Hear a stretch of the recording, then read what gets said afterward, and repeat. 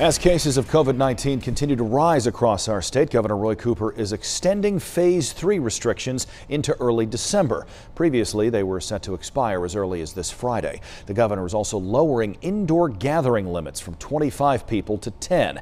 Exemptions to the new limits include most businesses, worship, religious, spiritual gatherings, wedding ceremonies, funeral services, and other First Amendment activities. The outdoor mass gathering limit remains at 50 under Phase 3. Restaurants can stay open, subject to capacity limits and other requirements that are already in place. And at 11 p.m., alcohol curfew will remain active.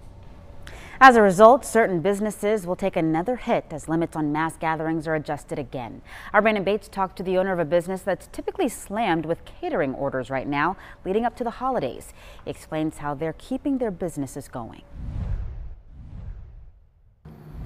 Well, we talked to one of the owners here at Mrs. Pumpkin's Deli and Bakery. They say they had to make some big changes on the way that they cater for large events, and now they have to focus on other parts of their business to make up for lost income. Chocolate with chocolate frosting. It's a good dessert right there. Mrs. Pumpkin's is a 35-year-old bakery and deli in Winston-Salem that specializes in catering. We typically do get pretty busy over the holidays. We start to see a lot of orders for fruit pies, pumpkin pies. All right, what would you like? During a time when caterers are typically preparing for holiday parties at offices or event venues. But it's for today then? Many are looking for other ways to make money. Part of our challenge is letting people in the community know that we're still out here, we're still willing to serve lunch, we're willing to do it in a way that makes everyone feel as comfortable and safe as possible. Governor Roy Cooper announced on Tuesday that North Carolina will stay in Phase 3 of reopening for another 3 weeks, and the number of people allowed to gather inside is now adjusted from 25 people to 10. The science shows that the transmission of this virus is much greater indoors, and the more people who are gathered, the easier this virus can spread.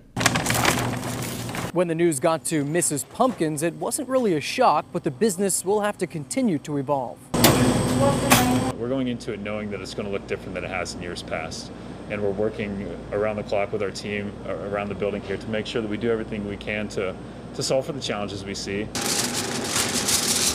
Hoyt says despite many people working from home, essential workers are now fueling a lot of their catering business. Where we're seeing a lot of our lunch volume come from is doctors' offices, nursing groups around the area. So I think that's everything. Hoyt says they've made it a point to grow other parts of the business while catering demand is down.